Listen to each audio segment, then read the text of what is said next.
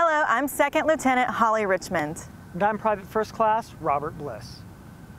The Ship-to-Shore Maneuver Exploration and Experimentation Advanced Naval Technology Exercise, also known as S2Me2 Antx 2017, kicked off April 19th at Camp Pendleton, California. The event focused on how the naval force projects power in a 21st century environment.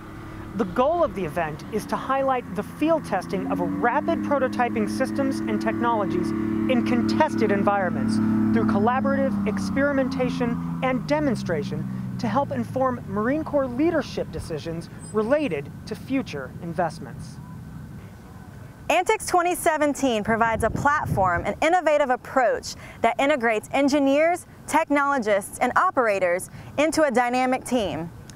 It's also a model for combat development that provides immediate prototype capabilities to solve complex problems. The technology prototypes being demonstrated have the potential to enhance maneuverability and increase effectiveness in the operational environment.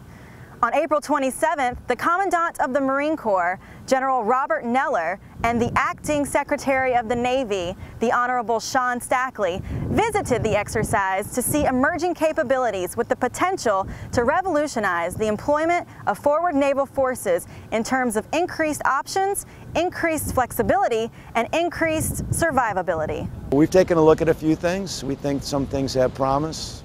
It enforces our concept, marine operational concept, and how we come from ship to shore, get on the beach and move inland. And those are the things we're looking for. Again, we want to get more lethal, more capable, better to win on the battlefield. The demonstration consisted of approximately 50 dynamic systems and 50 static demonstrations.